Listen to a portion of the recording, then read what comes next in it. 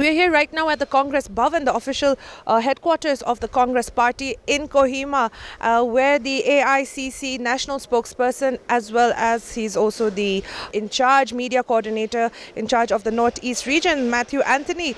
He was speaking to media persons where he discussed at length the scam of the electoral bonds the BJP government is doing in the country and how it is affecting everybody, including the state of Nagaland. And he has also mentioned about the freezing of bank accounts of the Congress Party and how they are having a tough time at this point to fight the Lok Sabha elections and is all against democracy. According to him, Spokesperson Jamir was also there, the candidate for the Lok Sabha elections from the Congress Party. Let's have a look at the press conference. A very good afternoon to all of you, and thank you once more for your time. We have here with us our National Media Coordinator, Mr. Matthew Anthony. He'll be addressing the conference. And we have all the familiar senior party faces led by our President and INC candidate, Sir Spokesperson Jamir, and our working President, Shri Krede Chino, and of course Captain Zimombi, our Vice President. And I won't take much of the time, and straight away I hand over the mic to you, sir. Thank you, Yanka.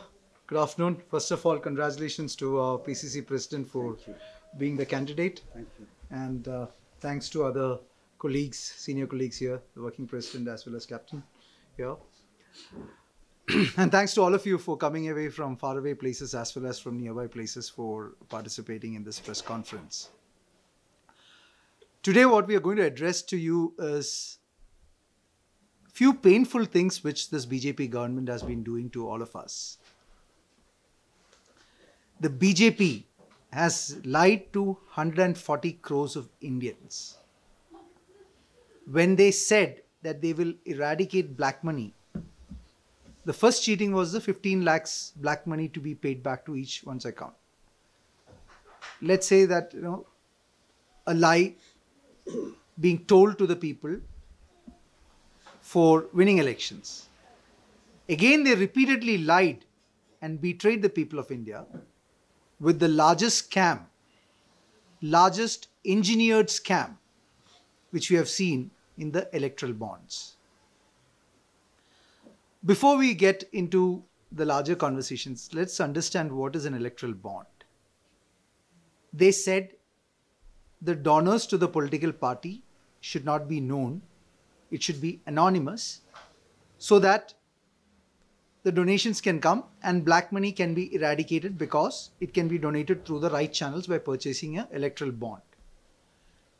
Now, after investigations by an award-winning journalist, Poonam Agarwal, one amongst you should be proud about, you people should be proud about that, and a lot of other collective journalists who investigated this, identified unique numbers and watermarks, which RBI, Finance Ministry has claimed that it is a security provision, whereas it was a tracking device, which tracked down all the donations. Now, who appoints the SBI chairman? It is the government who appoints the SBI chairman.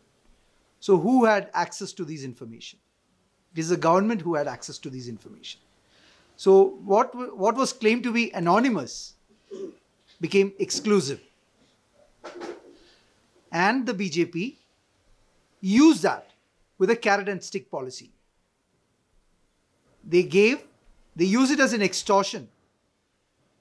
Like a small company called Future Gaming Hotel Services, which has got a revenue of 400 crores, but donated 1,365 crores. We all earn income. You might earn 50,000, you might earn 30,000, some people might earn 1 lakh of rupees. Will you donate 5 lakhs of rupees when you earn 1 lakh of rupees? We are asking simple questions. We are not asking too many complex financial engineered questions where common people cannot understand. Where is the ED? Where is the CBI? Where is the fraud investigation officers? Where is the PMLA clauses, the money laundering clauses added to it? We don't even know whether the money has been deposited to SBI in cash. So you have routed black money into the system, whereas you lied to the people that this is to take away the black money. They have given unforgivable things to the people. They have taken money from pharmaceutical companies. And you know from what kind of pharmaceutical companies? Which produces adulterated cough syrups, adulterated blood pressure tablets, and we see a lot of problem with the COVID vaccine and the COVID medicine called remdesivir. They took money from them, blackmailed them. While BJP got rich, they played with the health of the Indians. They played with the health of the children. Is this fair? Isn't it against any kind of ethics? When I was going to talk about this topic in Nagaland, a lot of people told Nagaland is not concerned about the electoral bonds. But I said we should be concerned because of the simple reason that how many of you are consuming cough syrups? How many of you are consuming blood pressure tablets? How many of you have consumed or your family members have consumed remdesivir during the COVID times? So this is exactly what we want to bring to you. This is the kind of corruption which BJP has done. Now this is extortion. The second is they take money from companies. 4 lakh crores of contracts were given to companies which donated electoral bonds. And who's the largest beneficiary of electoral bonds? BJP. Congress got around 1,000 crores plus. BJP got around 9,000 crores plus. Now, we didn't have ED with us. We didn't have CBI with us. We didn't have any other central agencies with us. So the donations which has come to us, from genuine donations. Whereas, it is BJP who has got rewarded by this, either through extortion, blackmailing, or by giving contracts. This is what we want to bring to the attention of the people. Now you will say how the ordinary people are concerned about it. How many of you pay GST when you go to a hotel, when you go to buy clothes, when you go to do things? Isn't that a tax? How many of you pay excise tax on your fuels? How many of you pay road tax on tolls? All these money is getting diverted and they are taking it out. This is BJP's corruption. This is what we want to do. Bring across to the people of Nagaland. Now, while we are fighting the election here, we also want to bring to your attention, News Laundry is a journalist media company which brought this out. As of today, they have received 15 income tax notices today, totaling to 55. We stand by you people. We still say that you criticize us when we do wrong, but we will never come back to you and haunt you. We will never give you fear about your profession. We allow you to practice because during the UPA times, you have seen the journalists asking tougher questions to Dr. Manmohan Singh on 2G scam, which was not even a scam.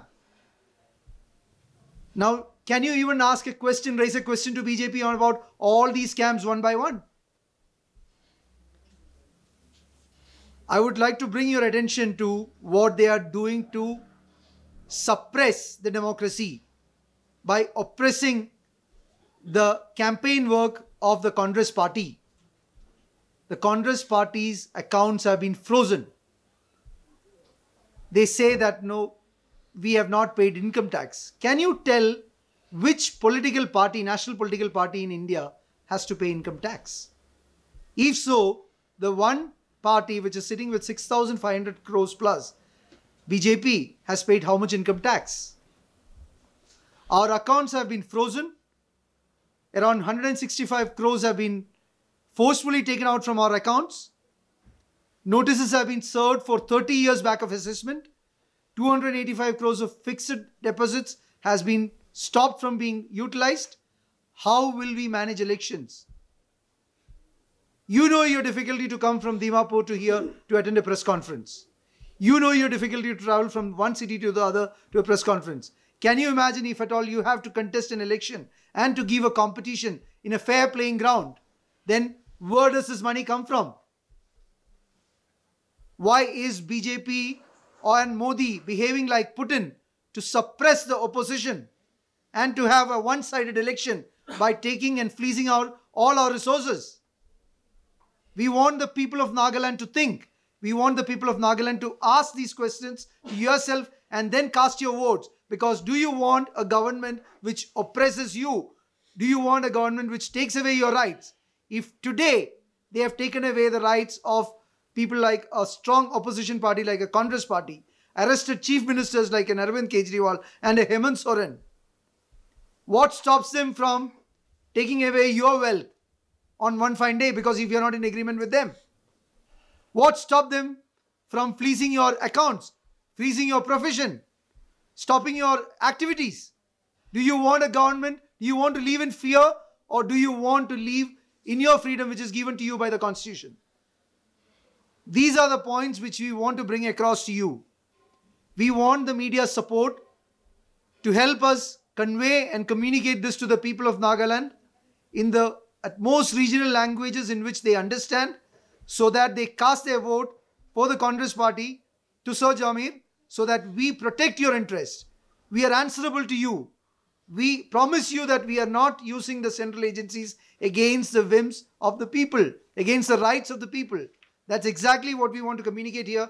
We call upon all the medias to support our endeavors, bring this gross injustice, gross lies, blatant lies which is said by BJP to the people of India, across to the people of Nagaland. That's all we have to say, and we are open for questions. If at all you want to add anything more. We will be doing a press conference in Vokha as well as in Dimapur. In Vokha, we will be speaking about the unemployment and related issues, which is for the people of Nagaland. And in Dimapur, we will be speaking about the minorities issues which we are facing across in the Northeast, as well as BJP's double face towards the minorities. So we request all of you to attend those press conferences also. Younger will be informing you about the time and venue about it. So thanks a lot for coming. Any questions, we are willing to take it. Thank you. How confident is our candidate, Congress candidate of this elections, considering all the state, the PDA government has roped in all the other parties as well? Yeah, that is, everybody thinks on that line. We have to fight with the 60 oppositionless MLAs. But now people are very much aware that those mandated MLAs, they are not delivering the goods to the people. And it is at the same time, now the BJP government has totally blamed against the minority, and especially it's affecting the Christian community. So our voters, the sensible voters, they are wiser enough. And we have a great hope that even though the elected members are on the one side, they are elected by the voters, and we're going to the voters to vote for the Congress. So definitely Congress is confident that will win.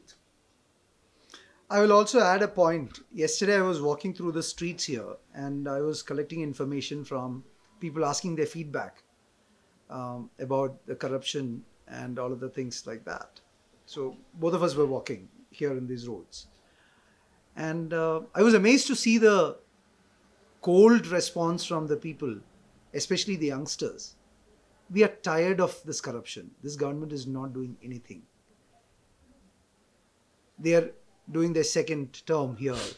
And despite all the feedback, it's outright corruption. There are no roads there in many parts of Nagaland. There is water issue, there is electricity issue, to whom we are going to address to. Half of the time, suddenly the current goes. Suddenly it comes. Water has an issue. So the people have lost the hope in the government. They say that they are coming through unethical means. So they want somebody who is accountable, because everybody knows that you can question Congress. That's the beauty of Congress. How much ever you say about BJP or any other allies of BJP, at some point of time fear will come in.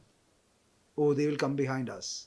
But with Congress, the beauty is that even in midnight you can knock at the doors, or you can give a ring to the Congress leaders and you can shout at them if things are going wrong. And you are very sure about that. You're not going to be attacked for that one. So that is a confidence which we are saying that people have realized their mistake to a large extent. And in the Lok Sabha elections, we are definitely going to see that witnessing in the polling booth, where we are very confident that we will be winning a good number of seats from the Northeast for the Congress party, and Nagaland is one sure winning seat for us. And also, you should be putting the same question to the PDA candidate, not our candidate, because they say something, they do something else. They talk about 400 MPs, but they've frozen the account of the Congress party. They are arresting our alliance partner CMs. Is it deeds of a strong, strong party? Is it a strong campaign? If they are so confident of winning 400 MPs, why are they doing all this? This is the actions of a very scared government. This is the actions of a very scared party, and you should go and ask them the question. And we are very confident the party is completely behind our candidate, and we expect a positive result. I'll just add one single question on that one. Bihar, Maharashtra, Karnataka. BJP has a lot of seats now. And these three states we are winning superbly with our alliances. Karnataka on our own. Andhra, we'll make a good comeback. Telangana, we'll make good progress. Along with that, in Maharashtra, our alliance, and Bihar with our alliance. So where are BJP going to compensate for these losses? They are desperate. All the signs from BJP is from a place of desperation, from a place of fear. That is why they are going and oppressing the opposition, one after the other, one after the other, one after the other.